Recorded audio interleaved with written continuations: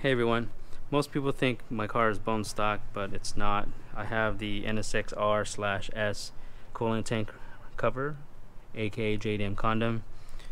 Here's the NSX R engine strut tower brace. It's much thicker and stronger than the US version. Zanardi's or NA2 coupes, they didn't come with a brace here because the hardtop is stiff enough, but the NSX-R did, so of course I gotta get that.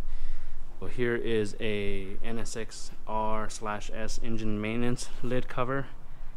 It saves a little bit of weight from the standard one, but not really. It's just for scene points.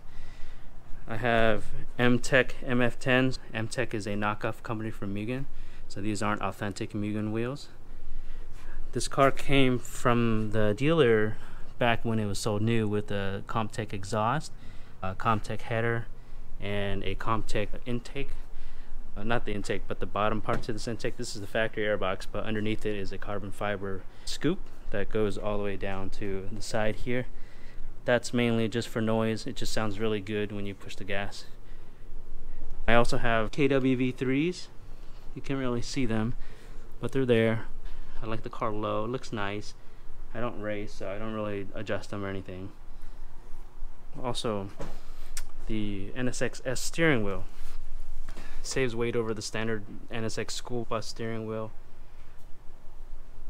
Here's the hub. This is from NSX R. Has a nice texture to it. I couldn't find what hub the NSX Type S uses. I don't think the Type S has this texture, so if I could get it again, I would get it without it.